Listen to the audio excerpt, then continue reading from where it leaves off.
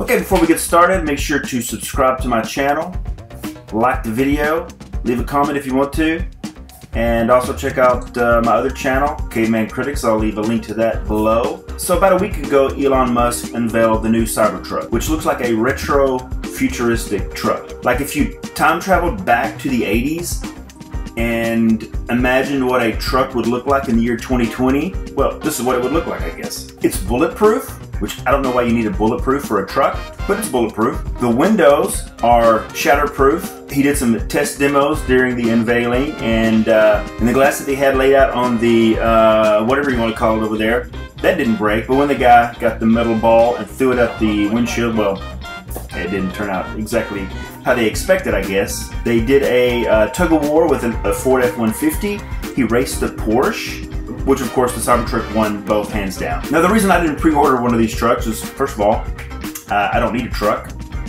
especially a bulletproof truck, and especially one that looks so futuristic. And second of all, I'm not a farmer or a rancher. So most people that use trucks, especially here in Texas, they haul stuff in the truck.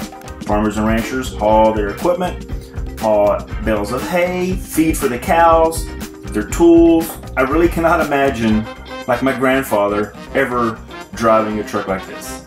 It sort of blows my mind if he did. I really can't see any farmers and ranchers driving a truck like this. It seems to me that the only people that are pre-ordering this truck are, I guess, vloggers. And the people at this demonstration, which I guarantee you none of those people have ever hauled anything in a truck. So I guess for the vloggers out there that have pre-ordered this truck, good for them. I guess they can use the back of the truck to haul their little camera. So I have plenty of room.